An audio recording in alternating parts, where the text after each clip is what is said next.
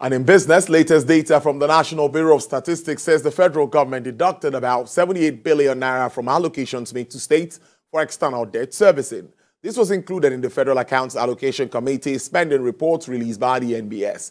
The deductions were made in 2022 from the allocations given to state governors and governments from the Federation account. The most hit states by the deductions are Lagos, 23.61 billion naira, followed by Kaduna State with 10.25 billion naira, Cross River 7.56 billion naira deduction.